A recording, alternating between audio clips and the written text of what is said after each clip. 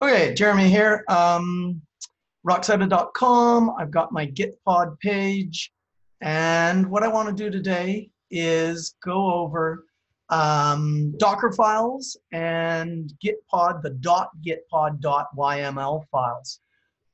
This is kind of how you get going with gitpod on an advanced level. It's nicer if you can just, on the screen here, click on snapshots of other people's or these ones that are pre-set up. But if you want to set up yours, you need to look into these two things. So I'm going to open up both these files because they both set up Cordova, but one's more using the gitpod.yml file, and the other one is using the Dockerfile. And I'm also in a new window going to open this up, just if you haven't seen gitpod, what it does. Pretty amazing. I've been using Replit, Glitch, CodePen, Cloud9 for about 5 years. They're all similar types thing, but they all got some issues of their own. Gitpod really pulls everything together. It works with GitHub. And so here are the two sites we're going to be working with. This one's my Gitpod Cordova, which mainly uses the this file. Before I show you that, let's show you the Docker file, because there's not a heck of a lot in the Docker file. There it's getting the Java JDK, or the Android. No, that's actually the Java one. So that's all that's doing. Nothing else is actually happening in this file. So let's go to the gitpod YML. Now the other file we're going to look at, this one, its gitpod actually doesn't do that much. Its gitpod YML loads a Docker file, sets a port, has a couple of tasks, just setting up some log files.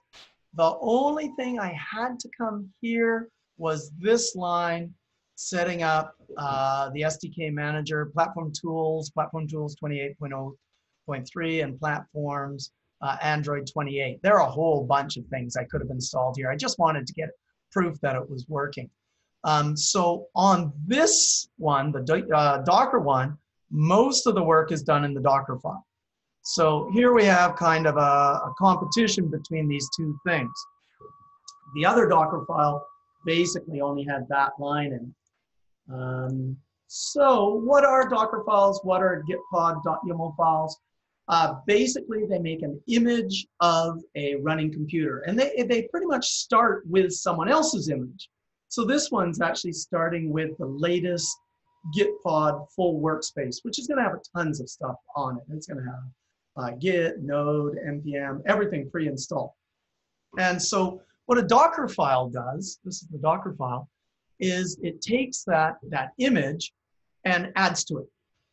And you use root access and you add to it. So here I'm installing Java. Now notice every line needs to end with that. Every line needs to start with that. And there can't be empty lines in a run command. In the environment command, they tend to be single lines. These are setting up the Android SDK root, the Android home, which I think is deprecated, and then the path. And that path is actually, oh, that one's not that long. So these are bracketed out. These are things I tried. Notice I tried the SDK manager, and it should work, but for some reason it's not working. It might be something to do with this as a Gitpod build instead of a regular and Docker build. You can go to Docker Hub, and I'll show you that in a minute. Anyway, continuing on with the Docker file.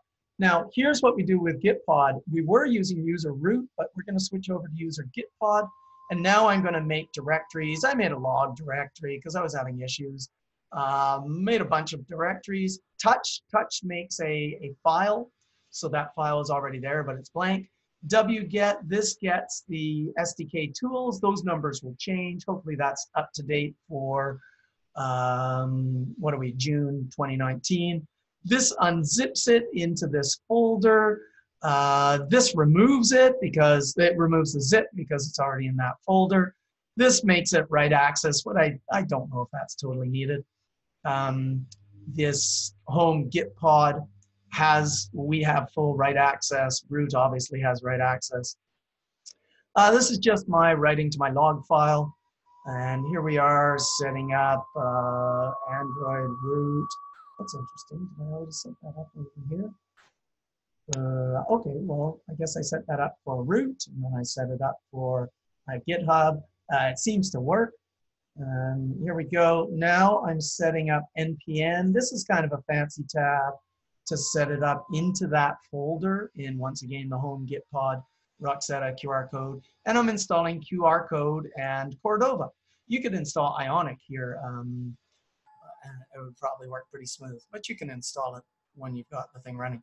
Then I've got user gitpod again. I'm just finishing off my line that my log file. I don't know if that's totally needed. And once again, finishing off the log file. You've got to switch back to user root, and that just cleans things up. So that's a typical Dockerfile. There are way more commands you can do with Dockerfiles, but this is good enough. Now over here, we have the gitpod.yml file. Let's have a quick look at the Dockerfile gitpod.yml. It calls that Dockerfile, then sets up a port. You don't have to set up port. You don't have to do any of these things. It actually is doing changing these bash files so they can be run. That means it can be run. As I said, I could only do that on the YAML. And it also starts Apache.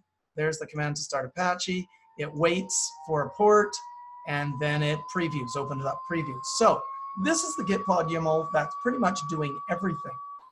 So first of all, now the nice thing about this is in the workspace. So this is in the workspace, which will be called my gitpod Cordova. See over here, I had to actually declare it. Here I don't actually have to declare it. One nice thing about these files is space, lines of space don't matter. The only thing you have to do is when init's done, you don't have the and. The and can go at the end. You might be used to putting it at the start. I don't think it really matters. So I'm making a bunch of directories. Then I'm working with my log file, installing the Android SDK, same kind of thing. There's the zip file. There I'm throwing it into my Android directory, which I made up there. There I'm removing it. There I'm showing the list to my log file. So the log file will actually have the up-to-date SD manager showing all the different platforms. And here, yes, just answers yes when it says the licenses, and it installs these things. You could add tons more things to this line there. I'll make a really big file. What's this doing? This is exporting the Android SDK and the path, and it's then showing the path into my log file. Here we're installing Cordova and QR code. Oh, this is the line that actually installs it. Now here I had to install them into different directories. I don't know why. I don't know if I actually had to do that. This is showing the path. It's kind of long, and the double and at the end. This is echoing it into my log file. Bash, this is changing mode for those 3 bash files. That creates the Cordova file structure. That one rebuilds it once you've changed the HTML stuff. This is same as the other one, starts Apache.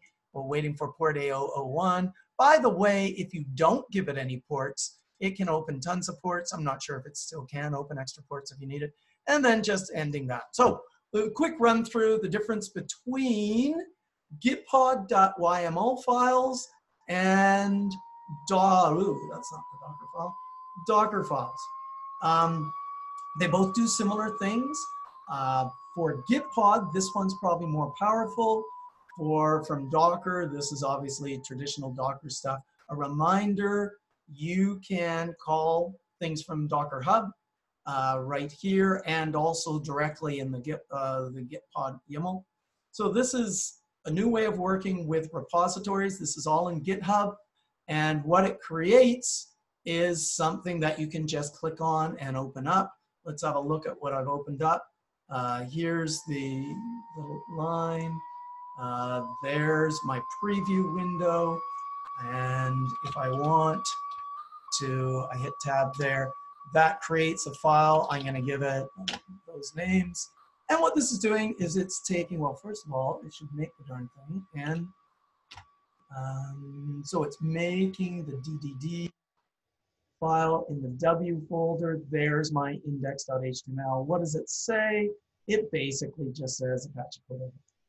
I've ran this, showed this on another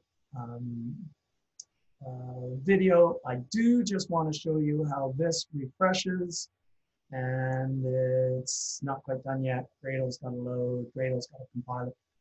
Modern programs, they have a ton of folders, CSS, images, JSS. Okay, that's working.